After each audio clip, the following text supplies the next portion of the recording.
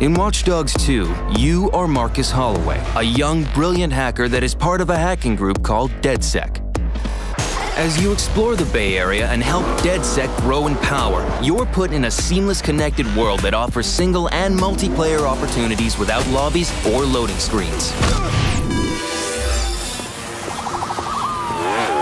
As long as you're online, there's always a chance to meet other players. Follow your way and keep playing solo, or easily form a co-op team and explore the world together. Cruise around the Bay and discover new areas. Have a ride in the backcountry. And many other activities. Through your smartphone, take on an endless series of co-op missions.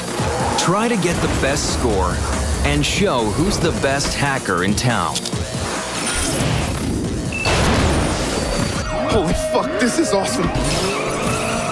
With online invasions, fight off other players trying to hack into your DedSec systems. Use all your new hacking tools to locate invaders and take them down. Yeah, man! Now it's your turn to seamlessly invade other players' session and hack them while remaining undetected. If you create too much chaos, such as killing innocent civilians, you could end up with a bounty hunter contract on your head. This means up to 3 other players can seamlessly invade your game and hunt you down for a reward. However, you can turn the tables and hunt down those who are tracking you for even bigger rewards.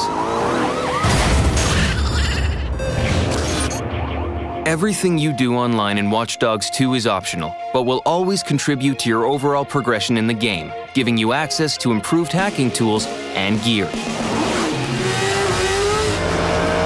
This is the online setting of Watch Dogs 2.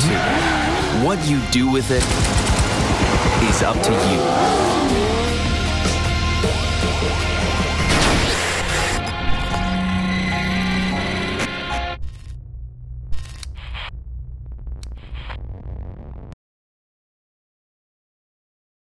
For the players.